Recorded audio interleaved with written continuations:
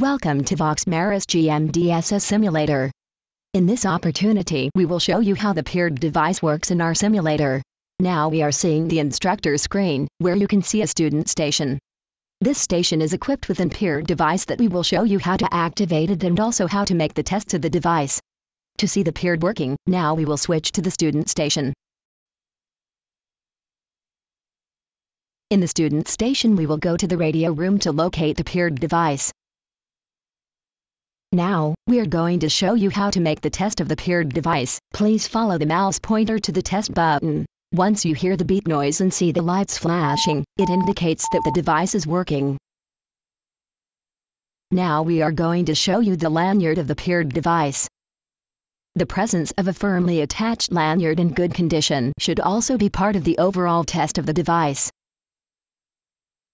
Finally, we are going to make a manual activation of the EPIRB device. You will see the strobe lights flashing and you should hear the sound alarm. The EPIRB, emergency position indicating radio beacon, is designed for use in maritime emergencies and is approved for these contingencies.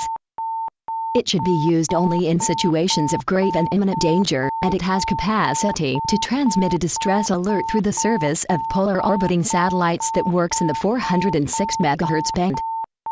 You may notice at the top of the screen, the data of the validity of the HRU.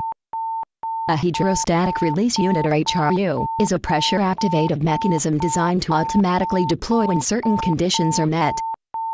The marine environment, this occurs when submerged to a maximum depth of 4 meters.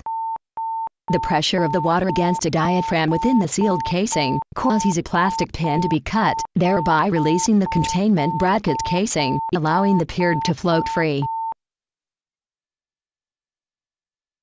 Once the device is activated, you will see this image in the simulator, like a real situation where the EPIRB is used.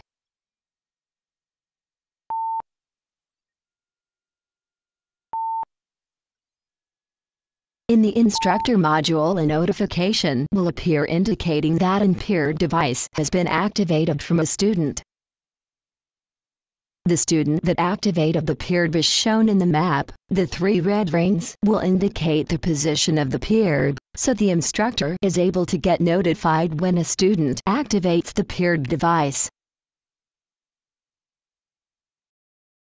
Thank you for watching the EPIRB demo in Voxmeris. If you want more information about our products, we will happy to receive your contact.